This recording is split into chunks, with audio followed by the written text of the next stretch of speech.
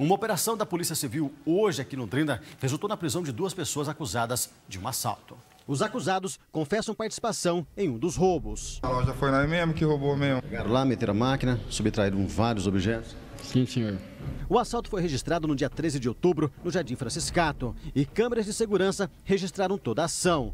Emerson Augusto Pessoa dos Santos, 24 anos, e Sebastião Pereira da Silva Júnior, de 25, foram presos hoje durante uma operação realizada pela Polícia Civil. Desde a chegada da vítima à delegacia narrando a prática do roubo e trazendo inclusive imagens da ação delituosa, já efetuamos algumas diligências, conseguimos identificar os autores, bem como realizamos diligências na residência deles, em função do reconhecimento já na época fotográfico por parte da vítima. Nos deslocamos às residências, conseguindo apreender boa parte do produto roubado, né? No roubo foram levados muitos celulares, porque se trata de uma loja de conserto e venda, além de outras coisas, notebook, dinheiro em espécie, relógios.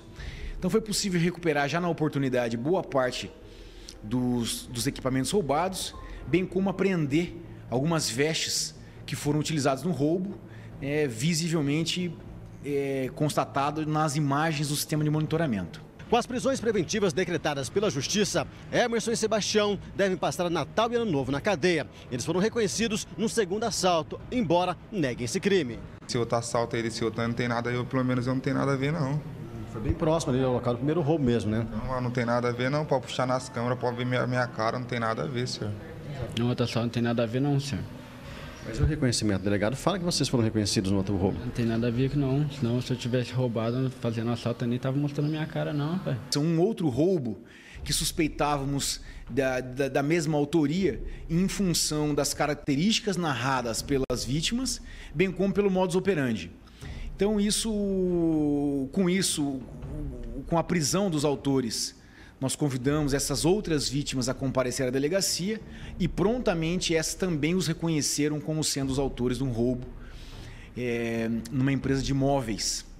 Os acusados permanecem presos à disposição da Justiça. Felizmente agora retirados de circulação e vai dar paz aí para as vítimas e para a sociedade como um todo.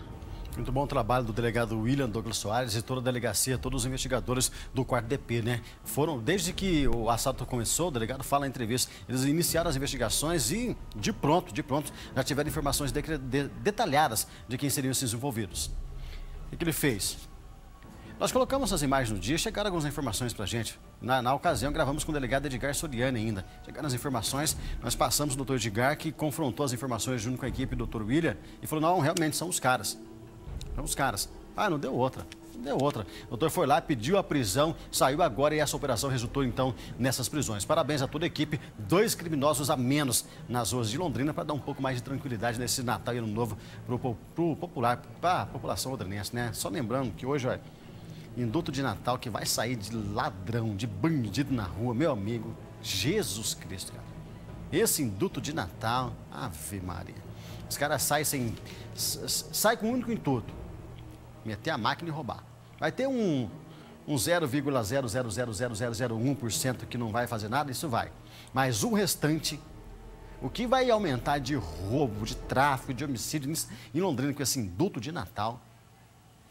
Tem induto de Natal, induto de Ano Novo, raio que o parta, é mais vagabundo na rua ainda, cara. É mais mesmo. Quase não tem, né? Vamos limpar, não tem.